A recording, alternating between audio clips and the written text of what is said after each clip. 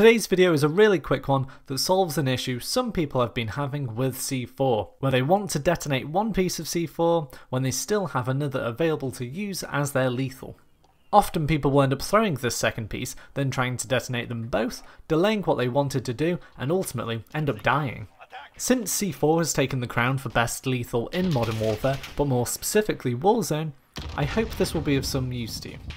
The solution to this problem has actually been available for over a decade to my knowledge, when back on COD 4 you could throw C4, however the difference with that game was it actually told you how to detonate it without having to re-click the lethal equipment button. The solution is to simply double click X if you're on Xbox and square if you're on PlayStation, assuming you have a fairly standard button layout. For PC, I'm unsure what it would be, but I assume it would be double clicking whatever you use to reload or interact with things on the map, like opening doors.